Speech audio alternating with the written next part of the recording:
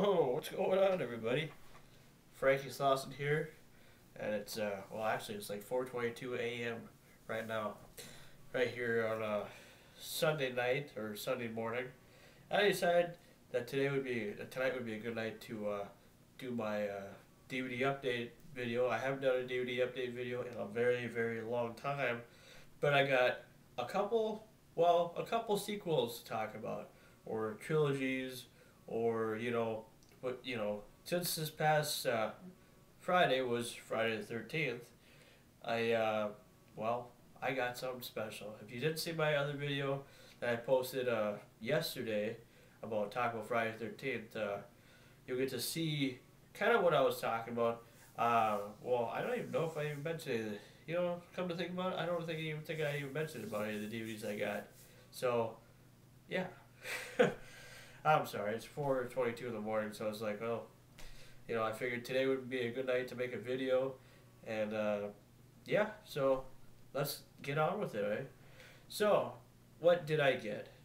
Well, since it's been a long time, since actually I could say that this is the first time this year, in 2009, that I'm actually doing a DVD update.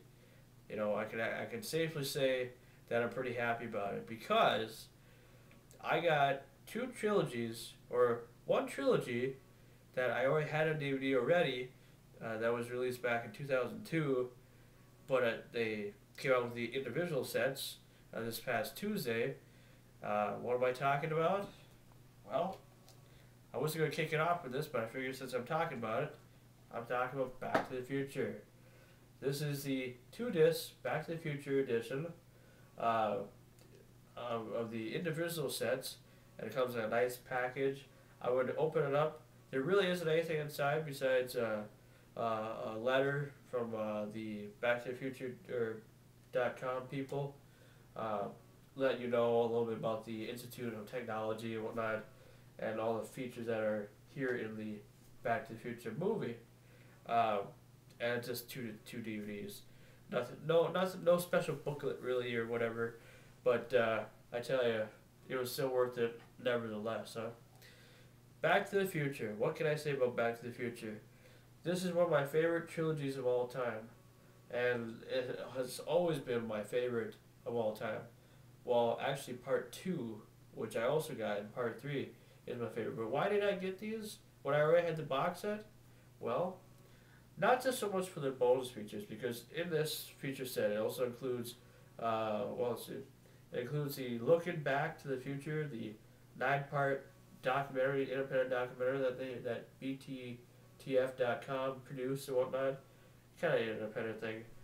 Back to the Future at Night, which was hosted by Leslie Nielsen, on the set of Back to the Future and Back to the Future Part 2. It's a rare TV special, and of course, then the complete Back to the Future the Ride thing that I haven't seen yet, but I will once I get my new TV that I'm supposed to be getting. I'm supposed to be getting a 26-inch LCD Vizio widescreen TV. And when I get that, I will show you guys.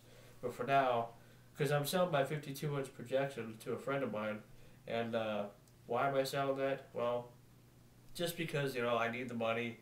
Well, actually, I don't really need the money, but I want this new flat panel TV because I'm into that now. I'm not into the big tube TV era anymore.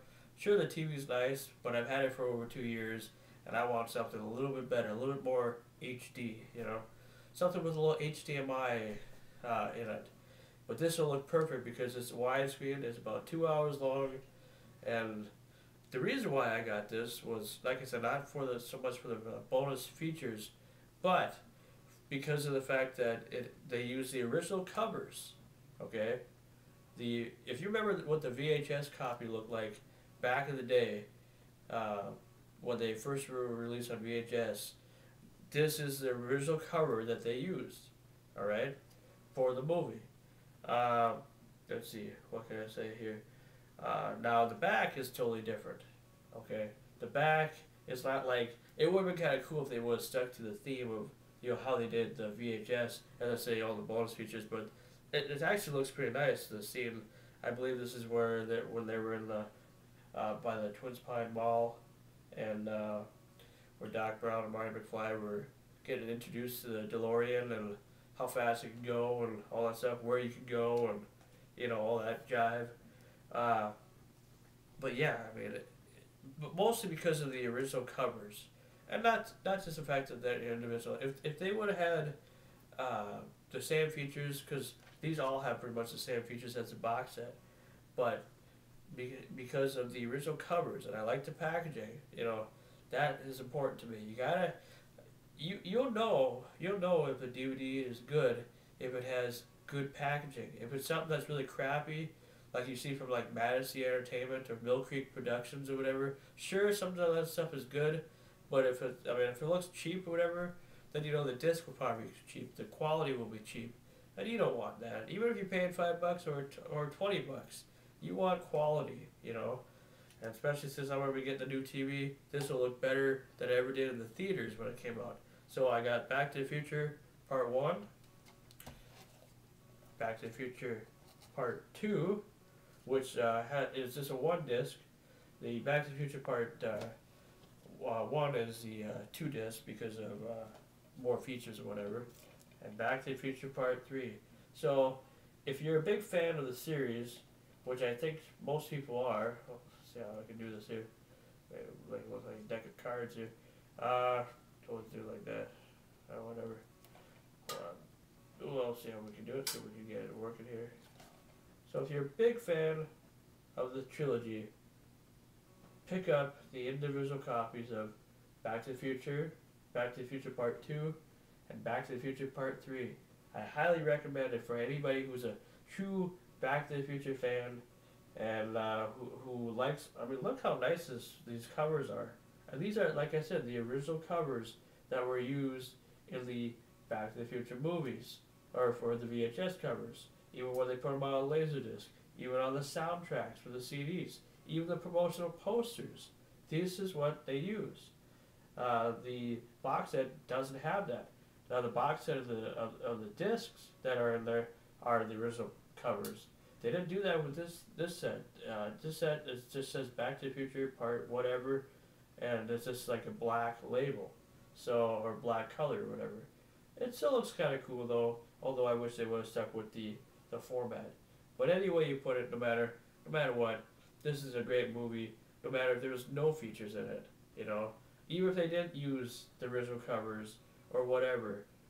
I mean, this is as classic as it gets, as far as I'm concerned. So, there you go. Back to the Future Part 1, 2, and 3. I mean, it's just a great collection, and I really, really, really recommend it.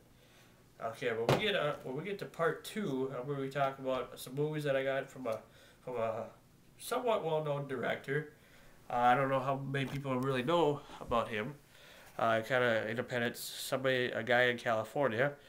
And then I'm going to talk about another set of duties that I got. And we'll see what happens at Part 2. So we'll see you in a few minutes on Part 2. All right, rock it on.